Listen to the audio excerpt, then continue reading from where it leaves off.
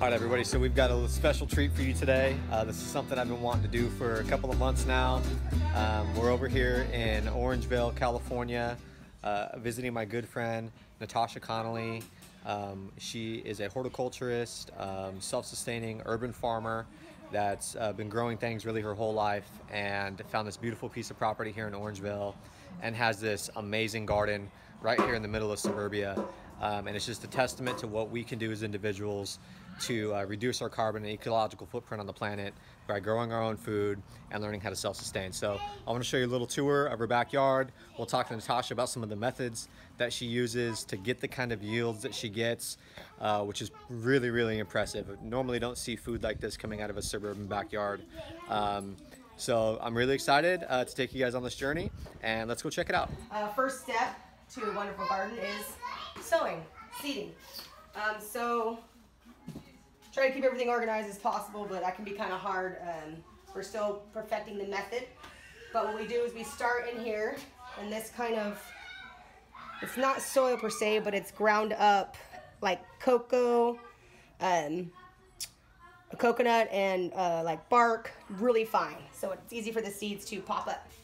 So we start here. Once they get to where you can see the third leaf on the little, so you see how you see two here? When you get the third leaf is when you can actually transplant them into here. So if you look over here, you'll see we started getting those the third and fourth leaves, and then we actually put it into a mixture of that thin material with actual soil. You definitely want to get soil that has perlite in it so that they can breathe, because they're still very, the roots are really sensitive, and you want them to grab. Every once in a while you'll fail, things happen. This little guy didn't like being transplanted, even though it was ready to be.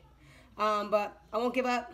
We'll still see if it'll come through. So, first step. Second step is after they get, about 2-3 inches, depending on what type of vegetable you're growing, then we transplant them into these size buckets. So over here we have corn, Anaheim peppers, we have edamames right here.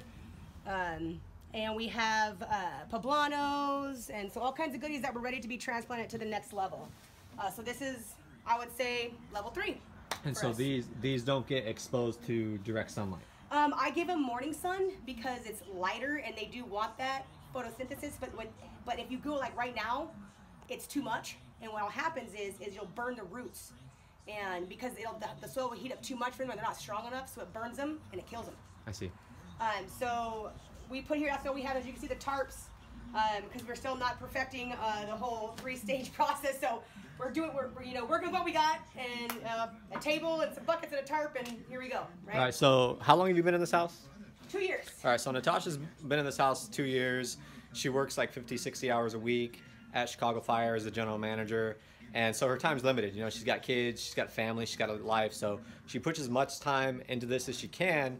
But it's a step-by-step process. You don't just set up a badass garden exactly the way you want it overnight. And they're doing, as you can see, an amazing job with the tools that they have. So it's about making the effort, trial and error, learning what works, learning what doesn't work, and just adapting and changing over time. So back here we just pulled everything. So here was where we had mustard greens, collards. They really like this area. This used to be our compost. As you can see, it's kind of choppy and there's all kinds of things in there. We were lucky to have great soil here. If you dig down and every time. Oh, I can tell just by walking on it. Wow. We have great soil here. It's almost like spongy. So this used to be our compost. We're switching things up because we wanted to utilize this space for veg or fruit. So here's the carrots. Apparently carrots are really hard to grow. This is my first time growing carrots. I harvested this amount here. I left this amount here so I could show Joel just how beautiful and fun this is, for me anyway. So, carrot greens, salads, you can make pestos out of them. It's amazing. So I literally use the whole plant. So I'm gonna pull one up here and see what we got. I did the tricolor, so that's a red one. Oh, look at this beauty. Oh, yeah. That's my orange guy there. Awesome. They're super easy to harvest. The children, I get my kids out here. My kids actually planted everything in my garden. I help them, but I think it's good for them. And then they just come out here and they start just pulling and eating. And the cool things about carrots is you can harvest what you want for dinner. So if we're gonna do some kind of grilled meat, we'll just take this whole thing, a little bit of olive oil and vinegar, put them right on the grill just like that, and they're delicious. So let's see if we can, and obviously, like, you see how tall this one is, right? So let's find that bad boy. Let's see how big this one ended up being. A couple things about carrots is when they start sprouting, you want to separate them, because if you don't, what happens is you get this, right? So I didn't thin these out enough, but I'm so happy with what I've gotten. This is the last harvest, but we had a huge harvest the first time. But if you don't, you get these little guys, which the kids eat them too. So, you know, they're delicious no matter what. You feel good about it. Oh, here's the white one. So here's the other color. So I planted all three colors: white, red, and orange. So if you take a bite of that. Carrot greens, you're thinking it's going to be bitter, you're thinking it's not going to be sweet, or it's going to be earthy. And they taste like carrots. Damn. Right? Doesn't it taste like tastes just like a carrot. Like a carrot. So and it's actually crisp. It's crisp. It's crisp. Mm-hmm. It's like romaine lettuce almost. You wouldn't expect it. It is delicious. You do little cashews, a little olive oil, a little garlic. You can make pesto sauce. It's amazing. That'd make a nice little garnish right on the plate. Oh yeah, and they can eat it. And It's edible garnish. Mm. That also is good for your digestive system. So it's something, you know, they usually put parsley on your plate to eat. Well, a little bit of that at the end of your meal will help your food digest better. So I love it. This is like my favorite thing this year that I've grown. I'm super excited about it. And as you can see, we have a lot more to go. And I can just start pulling and pulling and pulling. Wow. So happy with this. Look how easy it is to harvest these. Simple. Simple and easy. Wash them in a bucket of water. And so is this about the average size that's coming out, or was the first round bigger than these? No, we've gotten some really big ones. It's all about how I thinned them, you know. So these two were like next to each other, right? So that's why they didn't get big. And you can also see how they're starting to wrap around each other. I see. You see? So you got to separate them. And my first time growing carrots, so I didn't know. So I learned, but I didn't know that. And the ones that have more space in between them and they're not shoved next to the other ones are the ones that are going to be bigger. I see. So the more space, the bigger the carrot. And I can leave the rest of these here until I want to eat them and harvest as I go. If you harvest all at once, you got to be making sure you're vacuum sealing, or for carrots, you blanch them, put them in a vacuum seal bag and throw them in the freezer, pull them out, stir fry or whatever you want to saute carrots. That's what you can do with them. So Awesome. Here is, we harvest all this stuff. We had cabbage and broccoli, and I shared some of that with Joel, but we already harvested all of it and ate it all. Delicious.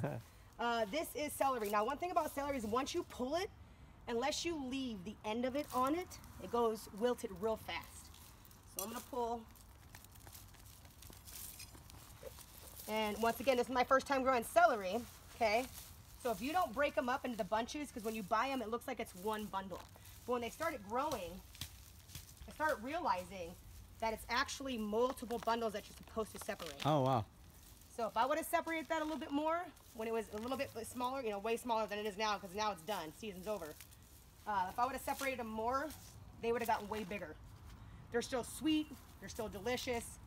And then putting them in the refrigerator, when I was harvesting them, I cut them off like that, take all the dead stuff off, right?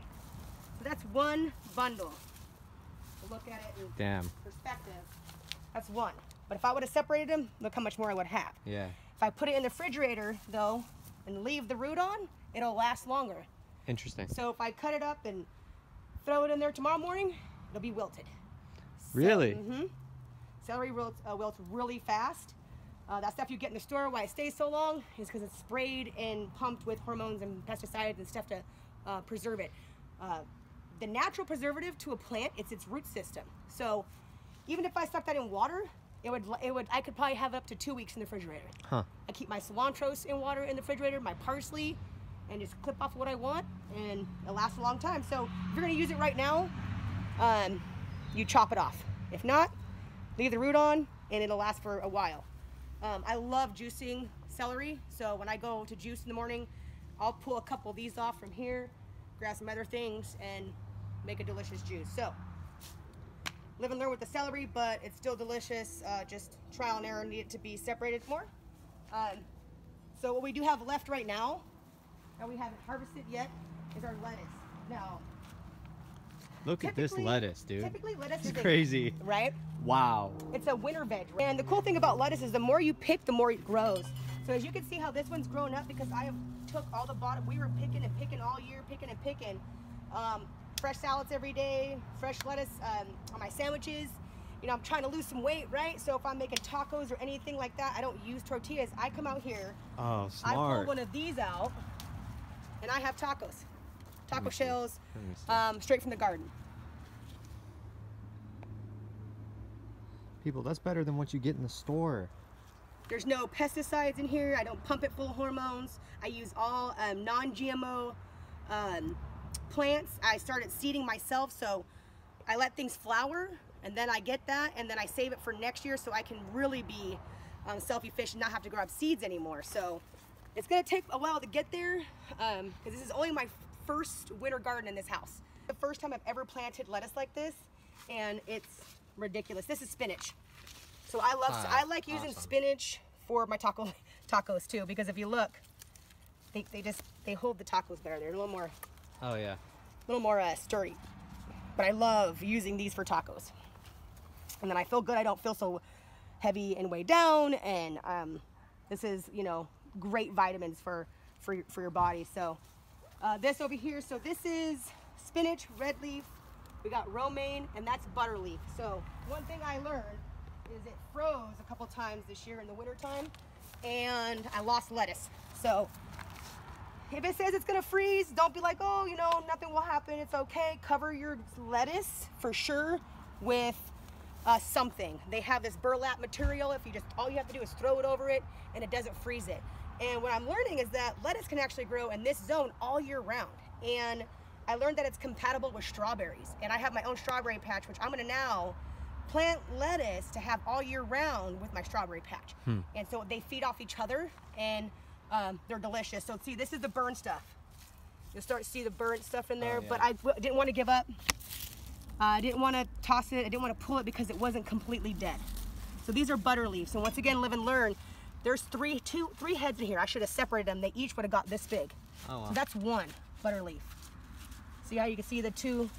Oh yeah. So first time on that one, live and learn, but still have had so much. I've yielded so much out of this, and I'm still yielding. So kale, purple kale. Remember I was telling you about my seeding, right? I love kale, juicing it. It's delicious, but you start to see the flowers, right? So at this point, I pull these off, and those are my seeds.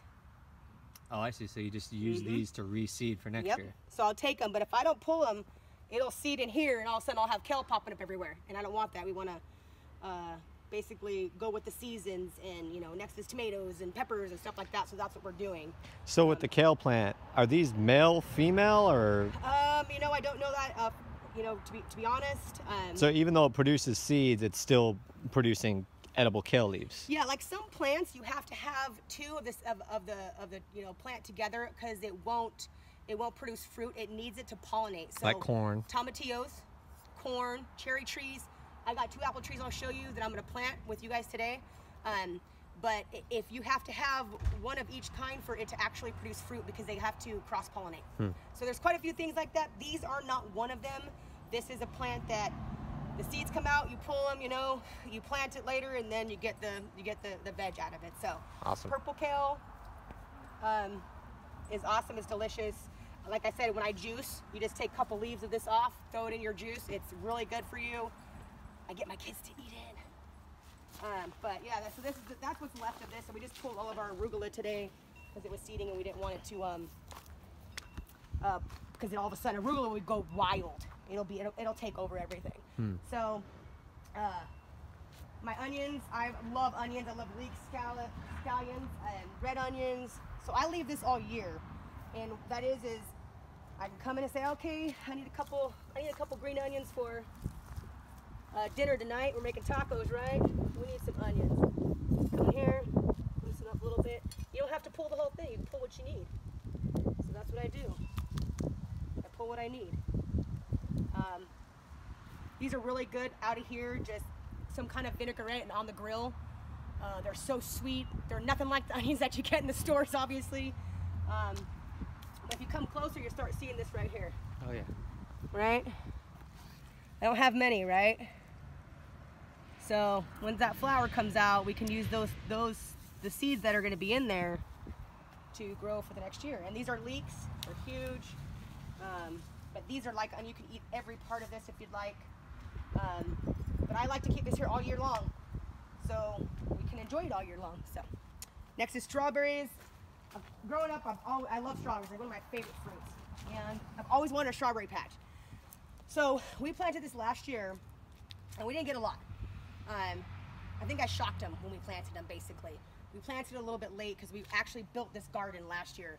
All the raised beds, the drip system. Me and my husband dug and layered and cemented. And she has pictures. I'll put some pictures at the end, so stay tuned. Look for the pictures. So strawberries, here they are. And you see the flowers are all coming up, and next year we're gonna put the lettuces in between. They'll feed off each other, they'll get bigger, they'll yield more, but they're already producing flowers. We gotta get in here. That's what we're doing today, is cleaning up, but it's just, that's it, right? There you go, pull all those dead stuff out. Super easy, and super awesome. So, they look good. You know, but some leaves are gonna die, that's normal, you know, but the color and everything that is still left here because of the zone we're in. If you're not in the zone, and come winter time, all the leaves will turn this like red color. You gotta wait for all of them to turn red, then you cover them with burlap, and then you can take the burlap off, and next summer you'll have your strawberries again, the bigger, you know, they're rooted, they get more, they produce more. So this year we should get a lot. They should have a nice amount of strawberries on them, but because of the zone, I don't have to cover them because all the leaves don't die. And so this will be like end of summer, early fall kind of harvest? And the cool thing is with strawberries is they all harvest at a different time. So you don't got like 50 strawberries at once. If you know, unless you wanted to, you can make that happen, I'm sure, but you can eat and pluck all summer and have a lot. So they're already starting. You got the flowers. Awesome. Is what turns into the strawberry. So you see the flower, that's where a strawberry is going to be. And if you come closer and you look, you'll actually see all the flowers have already turned into little strawberries. Oh, yeah, see them? Strawberry. So always pull the dead stuff off of your plant, because if you don't, the plant is still working on that part of it, and it takes away from the other part of the plant that you want it to work on. You want it to feed not the dead part, pull it out, you want it to feed this part. I didn't know this, but fennel is actually what's used to make the licorice flavor in candy. And so basically just give this a nice little squeeze. And that smells amazing. I mean, I wish you could scratch and sniff the screen right now, because I mean, I could just sit here and just smell this all day long. It's almost like, it's like effervescent. It's like waking me up by smelling it. You could take that, clip it off, put it in some hot water in the morning for tea. That's awesome. It's amazing, and for some reason, bees love fennel. So when it starts to get a little bigger, it'll start to have little flowers on it. I leave it. As you can see, I have ladybugs in my garden. See that right there? They're gonna eat all the bugs. I have them everywhere, so I'm happy. I didn't have to bring them in. They're already here. So I lucked out. But yeah, they eat all the bad stuff, right? So this plant, summer plant, dies in the winter. It came back, right? So it used to be like this. So about how big this ended up being. The bees attacked it all over, all year, which brought bees to my garden to help pollinate everything. You want to plant things that bees love. They love this. They love the smell of the flower on this. So, you know, we take it a step further. When this died, I clipped it off, and it smells so good. It still smells like the plant. We actually love to cook. We love to smoke meats, and so what we do is we soak these in water, and we use it to smoke meats. So I like to use whatever I can and use everything I can. So if you look over here, you'll see 2 piles of sticks. That is apricot and our peach tree, and you'll yield that much of trimmings off your tree every year. I use those for smoking meats also. So we chop them up, soak them in water, and we use them to smoke meat. So all of our trees that we trim, we use all of it to smoke. Tell us more about the trees that you have back here. Okay, so right here is apricot. We have 2 peach trees here. One right over here next to the shed is a nectarine.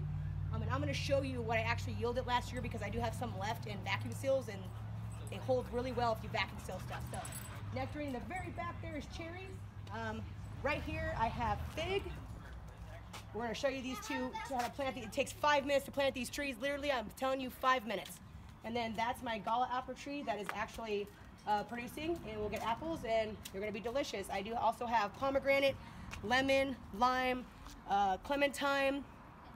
We have goji berries, blackberries, blueberries, boysenberries, and raspberries. Definitely want to feed my kids the best of everything, obviously, and this will really help us do that. So tell me more about involving the kids in this process. How have you seen that, you know, affect them both in their understanding of agriculture and their excitement to actually consume the food? So they start from the beginning to end with me. So yesterday we went to the nursery to pick some stuff out, and I take them to they know us there. Harley comes, the dog comes to the nursery with us. I say, okay, I need a couple strawberry plants, or I need a sage plant. I let them pick it out. So they pick it out and they put it in the basket. Then we bring it home. I don't plant it. I don't plant them, they plant them. I just stand there and sometimes I go around and right behind them, but they dig the hole, they put it in, they cover it up. So they get satisfaction and they get so excited when things start producing. And they come out here, my kids will eat everything that's in this garden. I don't have to force them. They will just eat it because they're excited about it. Because, okay, kids, let's have a salad tonight. Go in the garden, pick some herbs, pick some lettuce, pick some carrots. There's my son right now. What do you do? After school snack, he's picking celery and carrots and he's eating it. I've already had some. Thank you, son. Thank you. Look, show him. Show him your carrot that you're eating. So that's what my kids people. Come home from school. What kids do you know did pick fresh food and just eat it straight out of the garden like that? He came from school. He wanted a snack. So why don't you go grab something from the garden? Love it. All right, so I love fresh herbs. I love cooking with fresh herbs. Basil's my favorite. I fail every year on basil. I am determined this year not to fail on basil. It's one of those things that's temperamental. It has to have a really good root base. But once it does have a good root base, it's like by abundance. It'll just come out in abundance. I want to make pestos and tomato caprices with my tomatoes and basil. So it's delicious, but we just planted all these last night. Chamomile, I like to plant things also that, you can use for your body if you need to heal or if you're tired or if you're not feeling good, chamomile tea. So I'm making chamomile. This is citronella. I love the smell of fresh citronella. You can take that, heat up some coconut oil, put it in there so it infuses in there and use that as a natural bug repellent. So not just food, I like to expand and do other things like medicine-wise, so that's really good. Oregano, peppermint, tarragon, parsley, chives, garlic chives, cilantro, lemon thyme, sage, and I do have some huge plants out front, also herbs that are good to keep bugs away from your plants. So my little herb garden for summertime. A lot of these will die off and come back next year. The perennials will keep coming back. So asparagus is perennial. We leave it in the winter. It's going to come back next summer. So this is Conley Acres. Obviously, Natasha has a pretty amazing farm, and I'm hesitant to call it a garden. It's beyond a garden, a little mini farm. So you might be thinking, no way can they eat all that. No way, can they consume all that food. And you're right. You can't just consume all that food unless you're giving a lot away, which is exactly what Natasha does. She gives a ton of food away. People that help her harvest, she gives a ton of food away. But one of the things that she does, she vacuum seals and freezes. So this is carrot greens, but she can use to make a pesto, chop up to throw into a salad, juice this as well. And then they've got a deep freeze. So this is from last year's harvest, is what I have left. So when you start looking at things, it doesn't have all the freezer burn, right? I can pull this out and make a pie and you wouldn't tell that they had been frozen. These are pears from my pear tree, okay? There's so many different levels of which you can do this too. These are peaches that have been, I removed the skin, so you can make barbecue sauces, jellies, fruit roll-ups. I make my kids fruit roll-ups. They don't have to eat the crappy fruit roll-ups that you get from the store. Apricots. This is apples. And this is what was left over. And I have the amount that I have, I don't even know, I have so much more. This whole refrigerator is completely full. I mean, bags. I can't even reach the amount of consumption off of what I get. Nectarines, and there's like 10 more bags in here. And what else can we do? What else can we do, right? Kids love ice cream, right? Okay. Apricot puree. I pureed the apricots and you put nothing else in it. You take this out. Here's your ice cream, kids. Apricot puree. And you could do that with any of these items. I love apricot barbecue sauce. It's good. Now, fruit roll-ups, fruit snacks. Kids love that crap, right? They love it, and it's crap. It's filled with all this stuff, right? What we do is you take any of these fruits, you blend it in a blender. You don't have to add anything to it. All the natural sugars are already in there. They're already sweet. You take it, you put a thin layer on sheet pans, and you cook it like at 200 degrees for like 6 hours, and you got fruit roll-ups. So that's how we make fruit roll-ups. Any of this stuff here could be ice cream, a barbecue sauce, a jelly, or a jam. There's more ways than just eating it, you know. I dehydrate a lot of it. So I don't know if I have any more dehydrated fruit because my kids devour it. Yeah, it's gone. So, but dehydration, vacuum sealing, holds the integrity of the fruit. These are apples. And these were the best apples I've ever had in my life. And I didn't realize it because I've never gone to an apple tree and picked one off that wasn't, you know, made for mass consumption where you have pesticides and all this stuff on it. And, you know, I always hear the adults in my life, my grandmas and grandpas, like, peaches don't taste like they used to.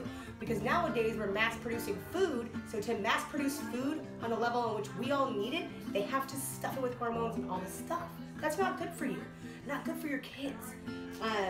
So this apples, you make an apple bread, flour, sugar, a little cinnamon, fresh apples. It's not a bunch of crap, basically. I don't know how else you could put it. And preservatives and stuff. So it makes the best desserts, you know, apple and fruit tarts, you know. I still feel like, okay, I'll make you a dessert, kids, but you're making a little homemade dough and you're just throwing a bunch of fresh fruit in it. And it's delicious. So I highly, highly recommend if you're gonna do any kind of, doesn't matter if it's vegetables, fruits, greens, vacuum seal. Vacuum seal your food and it will preserve it and it's amazing. So when I pull this off to make pesto, as you can see, the color of it there's still that green color as if we just picked them, because we're removing all the air in there, which helps stop the oxidization process in your vegetables and your fruit. Have you ever cut an apple open, right? When you cut that apple open, right, within how many seconds do you see it turn brown, right? So I don't even have to do that, but what I do also do is I take a lemon from the lemon tree, put water, lemon, drop your fruit in there, then vacuum seal it. It holds it for even longer. So you're looking at a vacuum seal, a bag of apples will last 18 months. Damn. So all this fruit is good for 18 months. And for dehydrating your fruits, is looking at 2 years. Wow. So it's a long time to eat healthy, fresh, and organic.